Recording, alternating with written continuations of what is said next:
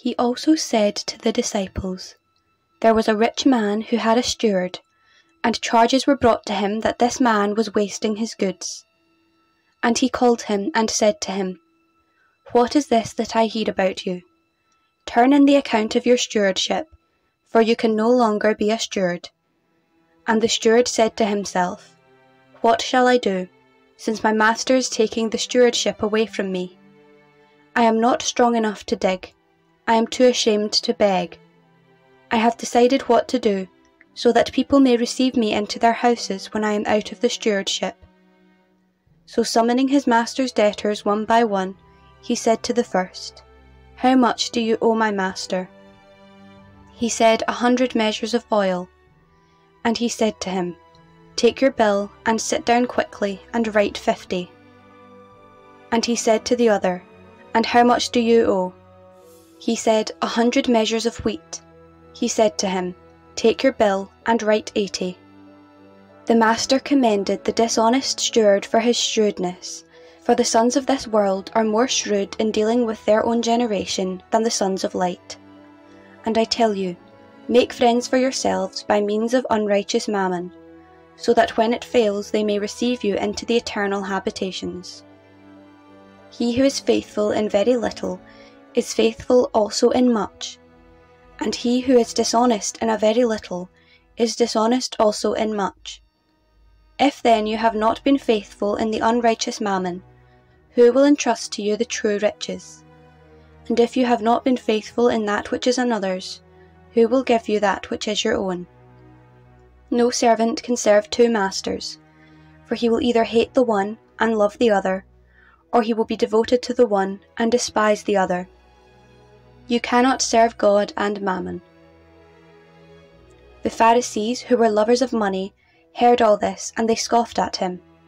But he said to them, "You are those who justify yourselves before men, but God knows your hearts.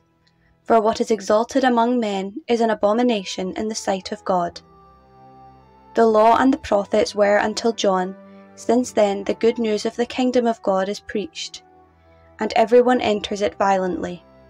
But it is easier for heaven and earth to pass away than for one dot of the law to become void.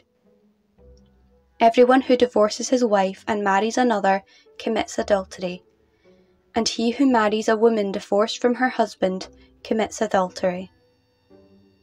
There was a rich man who was clothed in purple and fine linen, and who feasted sumptuously every day.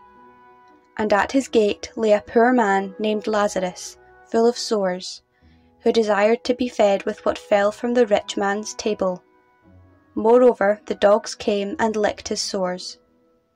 The poor man died, and was carried by the angels to Abraham's bosom. The rich man also died and was buried. And in Hades, being in torment, he lifted up his eyes, and saw Abraham far off, and Lazarus in his bosom. And he called out, "Father Abraham, have mercy upon me, and send Lazarus to dip the end of his finger in water and cool my tongue, for I am in anguish in this flame." But Abraham said, "Son, remember that you in your lifetime received good things, and Lazarus in like manner evil things. But now he is comforted here, and you are in anguish.